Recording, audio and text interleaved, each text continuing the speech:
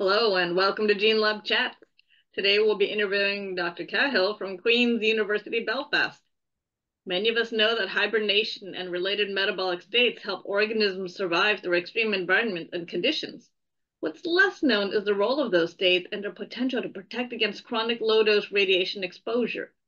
Dr. Cahill and colleagues assessed the effect of synthetic torpor in zebrafish and compared them to the results in mouse data available from Open Science Dataset 47 and found several interesting corroborations with mammal models. In this interview, Dr. Cahill describes how the GeneLab data systems contributed to this publication. Thank you for joining us, Dr. Cahill. Could you please let our audience know the most important finding of your study? So in our study, we explored the biological impacts of conditions likely to be encountered during a mission to Mars, which would expose astronauts to extended periods of radiation and microgravity. So using a zebrafish model, we focused on understanding how chronic low-dose radiation, akin to what would be experienced on a journey to Mars, affects liver health and whether induced hypothermia offers protective effects.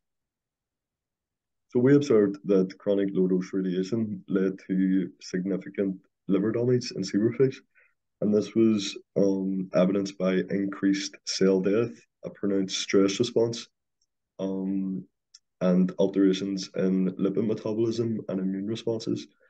We also compared our radiation group with transcriptomic signatures of space-flown mice and found shared responses in changes to metabolism, for example, which is commonly observed during spaceflight.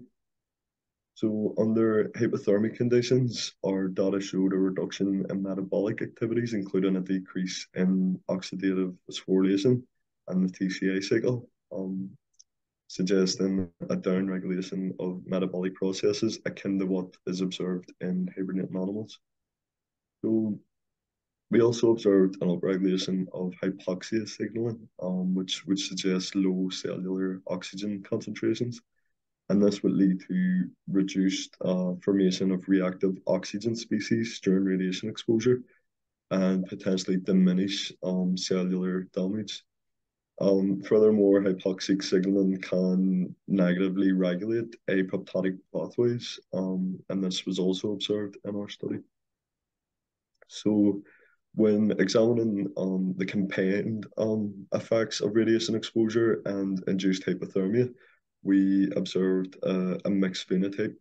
So while there were clear signs of radiation-induced stress, such as cell cycle arrest, there were also indications that hypothermia might mitigate some of the effects of radiation and potentially through these hypoxic induced pathways. So a crucial aspect to our study was drawing parallels with hibernating animals. So hibernation involves significant metabolic downregulation, and this is similar to what we observed in our zebrafish model of induced torpor.